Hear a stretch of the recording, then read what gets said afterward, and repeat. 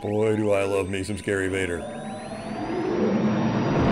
Hey everyone, Jeremy here. Today I'm about to watch the penultimate episode of Obi-Wan Kenobi, and that actually hurts to say because I'm loving this series so much. The fact that we only have 2 episodes left, counting today, man, I'm going to savor this. I'm absolutely going to savor this. Unless they drop the ball, this has been one of my favorite pieces of Star Wars content. It has hit every right note for me.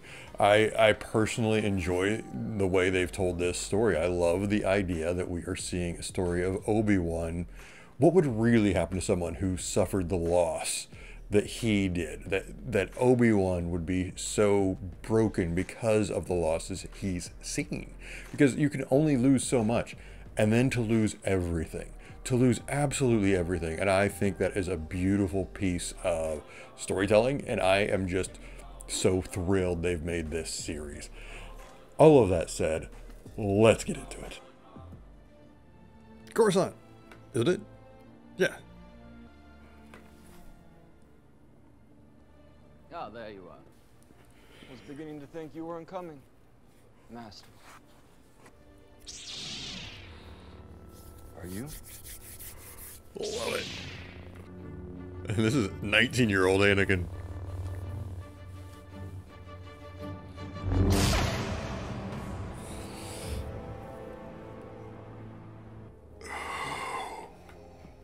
The third sister is here. Kneel. Grand Inquisitor. Oh. We leave for Jabim at once. Wow. I was not expecting that yet. Haja? Huh. What are you doing here? I had nowhere else to go. Right after I saw you, I got into a fight with that scary Lady Inquisitor. Now I'm wanted by the Empire. This place is a good business opportunity, though. On you go. It's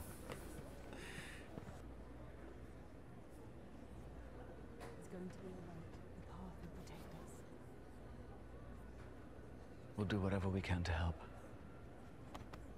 I love it. That's a very different Obi-Wan already. He's finally, yeah, we'll do whatever you need. Lock down the facility.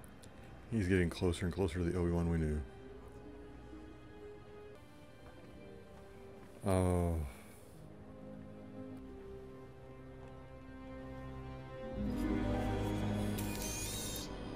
That's so sad. That's either fallen Jedi or people that have come through there.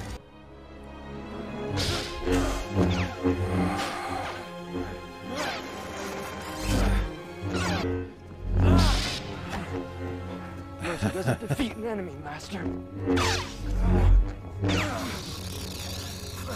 Which is why you're gonna lose. Oh. Oh. If we defend our position together, then by the time they get inside, we'll be gone. You heard him. That is General Kenobi. If he's found you, if he's learned of the children, if I don't hear from you soon, I'll head to Tatooine. I pray you're safe, Obi-Wan. Oh. I love that Bail understands how important they right? are too. You mean Anakin? Hmm. You knew who Vader was. Vader would have kept that hidden. Yeah. And you're too young to have known him. The night of Order 66, you were a youngling. That's how you knew you saw him. Stop.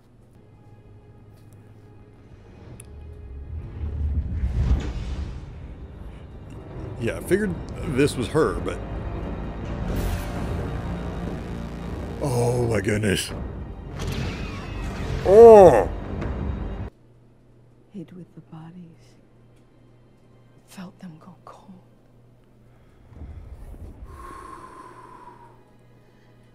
They were the only family I knew. Then why pledge yourself? Serving him, you're hunting him. Let me help you. Why would I ever trust you? Because we want the same thing. Do we, Obi-Wan? Knew it. Why didn't you stop him? Why didn't you save us? Yeah, that's why she blames him. Do it. I don't need your help. You have no idea what I've done alone.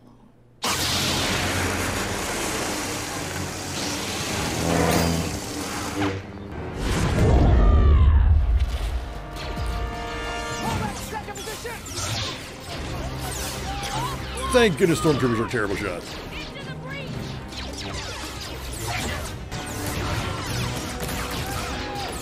Oh man, there's no way.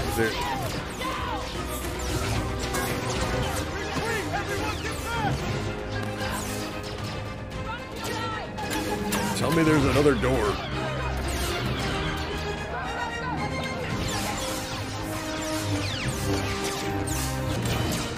Okay, alive. Tala, get out of there. I love that droid. Dang it, I knew it was coming. Yeah, dang it. Obi-Wan, you can't get to her.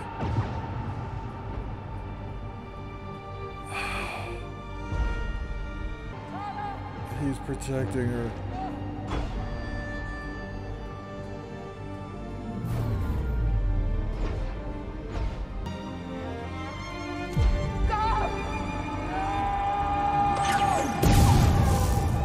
May the Force be with you.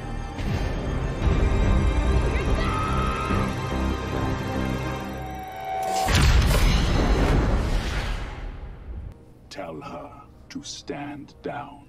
My lord. Kenobi is already ours. Yeah, Obi-Wan's gonna give himself up. Admit you are beaten. What is it? What's wrong? It's over.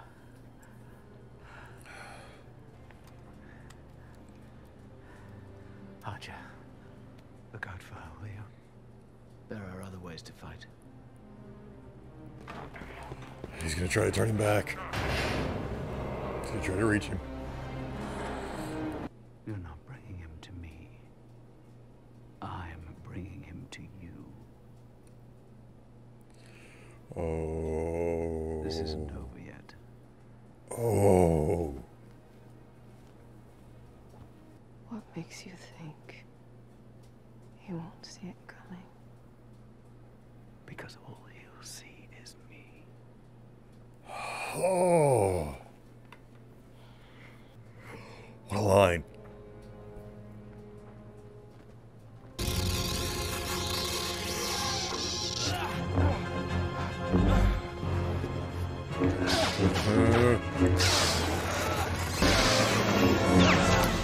Oh. There. It's over. Your need for victory, Anakin, it blinds you.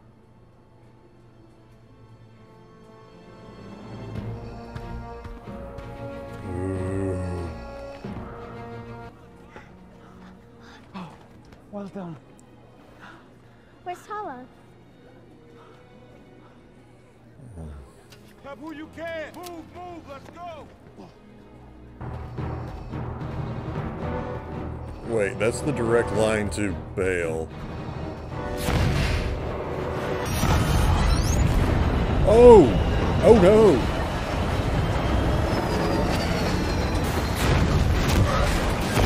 Oh my god!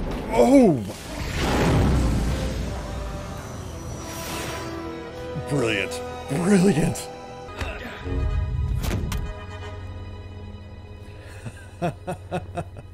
You're a great warrior, Anakin. But your need to prove yourself is your undoing. Until you overcome it, a Padawan you will still be.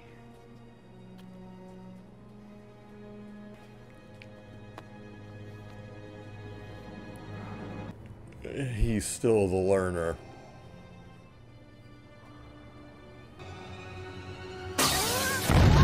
Knew it!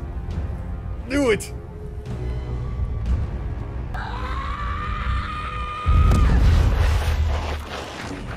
Oh, let's see this. Not even using his saber yet.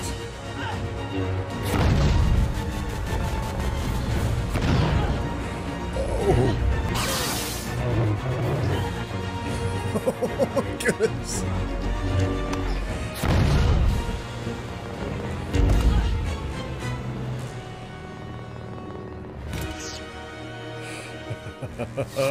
Oh man. Oh man. Oh man.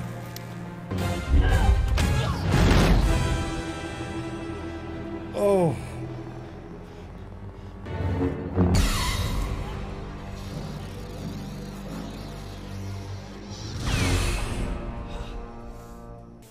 He finished what he started. Did you really believe I did not see it, youngling? You are of no further use. Knew it! He's still alive! Revenge does wonders for the will to live, don't you think? Oh my goodness. Something's wrong.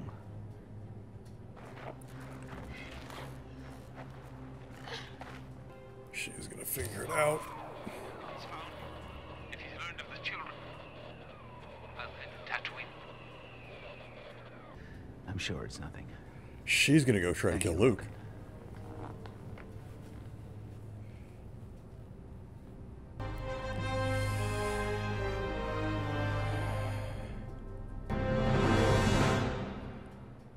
No! It can't be over yet. Okay, the next episode better be like an hour and a half long. Oh my goodness, there is still so much left to do. Okay, oh, where do I start? Reva's still alive. That I didn't expect. I did not expect Vader to leave her alive. I feel like that has a purpose. Like, Vader doesn't do anything without a purpose. Like I actually had theorized that maybe he was, you know, he was ahead of her. I figured he was ahead of her this whole time, and she was out to kill Vader, which I'm glad that is the story. I'm glad that is what we're going for instead of just her turning to the light or something like that. That makes her a much more interesting character. But I am surprised he left her alive, because he had done that. He had left her alive because he knew she was useful to find Kenobi. That's essentially why he'd left her this way. And once she betrayed him, he knew that's when he would put her down. So to leave her alive now makes me think he still has purpose for her.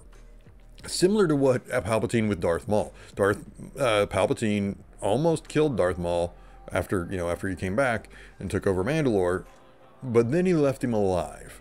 And my theory on that has always been he left him alive because he was a useful distraction to Kenobi and Anakin's friends, basically. And I have to think Reva is something similar. I have to think that Vader is doing something similar there, where he left her alive knowing, one, she's never going to be able to best him. He proved that then and there, very easily, by the way. That was awesome. And also that she might be able to cause chaos and almost like divert Kenobi's attention. So it splits his focus. He can't just focus on Vader. Now he's got to focus on her. And it does seem like her obsession with Kenobi is somewhat real. She does blame him to a degree for what happened with Anakin. Now, speaking of Anakin, love that we finally got the flashbacks. We all kind of assumed we were going to get a flashback of some sort. I didn't necessarily think it would be Clone Wars. I wanted it to be. I absolutely wanted it to be. But I like this flashback. I loved this flashback, actually, because it was telling the story of Obi-Wan and Anakin and their differences in just one duel. In just one duel, you were able to tell their differences. You know, Obi-Wan's patient, but he's not aggressive. Anakin is, and it does give him an advantage when fighting. However, he's too quick to go for victory, where Obi-Wan knows to bide his time. He knows how to strategize, where Anakin gets too blinded. He gets so focused on victory, he loses sight of everything around it. And I love that that was the story they were telling. And it also does it fixes the line. It fixes the line I was worried about in A New Hope.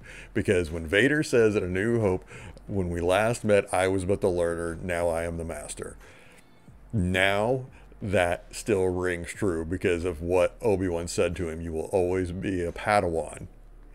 You will always be a learner if you only focus on victory. He hadn't ever learned. He had never, ever grown past that. He had never stopped just focusing on victory and letting the outer, and actually seeing the bigger picture. This is the moment where he's learning that. This is the moment where he's going to have learned that. This series is where he's learned that. I like this a lot. I like this a lot. And I had the prediction that Tala might live to see the end of the series, and she has not. That was a bit surprising. It wasn't surprising during the episode. It was surprising before the episode. Last week, after last week, I was kind of predicting, okay, she might make it to the end. She might actually rescue Obi-Wan at the end if he gets captured, which I was wrong on that theory too. But yeah, because I had theorized maybe Obi-Wan would get captured this week, taken to Vader's castle. So next week would take place all in Vader's castle, and Tala would come to rescue him, something along those lines. But obviously that's not what's going to happen now. But what did happen is she started talking about all her sins of the past as an Imperial. And once she started talking about that, I was kind of like, yeah, you aren't long for this world. There's no way. Once she started talking about she was making amends for the things she'd done in the past, I'm going, yeah, you're telling me right now you are not living through this series. There is no way. So it was sad to see her go, though. I actually like Tala a lot. And the droid. I can't think of his name right now. It was something real simple too, like Bob. I loved him. And of course we knew the Grand Inquisitor had to be alive unless they were going to completely break canon. And, because he's alive during the Rebels animated series, which is canon. So we all kind of were waiting for that reveal. So it was nice to finally get it, because I actually got a little bit nervous there when she got made Grand Inquisitor. I was like, part of me is going, well, I guess it still could be a long game for Vader and the Grand Inquisitor is still out there somewhere. And that's what it was. But another part of me, a big part of me was going, oh, did they just change canon? So now we're left wondering what is going to happen with Luke and what's going to happen with Vader. Next week has to be a longer episode. There is no way that it's just like an hour or even 30 minutes. I mean, it is a complaint this week to me that it was only 30 minutes. I feel like this should have been a much longer episode. 30 minutes was not enough time for this. However, next week had better be longer, because we've got to wrap up a few things. One, they're on the run. The path, they're on the run at this point, and they don't have a hyperdrive. So they've got to somehow escape Vader, and somehow Obi-Wan has to get to Tatooine and save Luke, which that's a whole thing in itself, because I don't know what Reva's plan is there. Is she going there to kill Luke to take revenge on, a way of taking revenge on Anakin, or is it a way to get to Anakin and Kenobi? Oh, I'm going to steal this kid, and I will and it will bring out Vader again, and it'll bring out Kenobi again, and maybe I can kill one or the other. That's the only plan I can think of right now. Maybe you have a better one, and feel free to leave that in the comments. But yeah, I think she's obviously put it together. Well, like she put together that Anakin and Vader were the same person. That's awesome. A lot of people predicted it. A lot of people predicted that, she survived Order 66. She saw Anakin come into the temple, and that's how she knew who Vader was. And I liked that they addressed it, because I was sitting here going, I wonder how she knows, but I didn't put a lot of stock in whether or not they would explain that. But I'm so glad they did. I am sure I'm going to think of 100 different things after I wrap this up. So if I missed something, feel free to leave a comment. What did you think of this week? What are you thinking is going to happen next week? And are you ready for this series to end? Whatever your thoughts, leave them in the comments below. If you enjoyed this video, please hit like and subscribe. Helps the channel out immensely, and it just is really, really nice to do. And before I go, as always, please take care of yourselves, and please take care of each other. Thank you so much for watching. Bye-bye.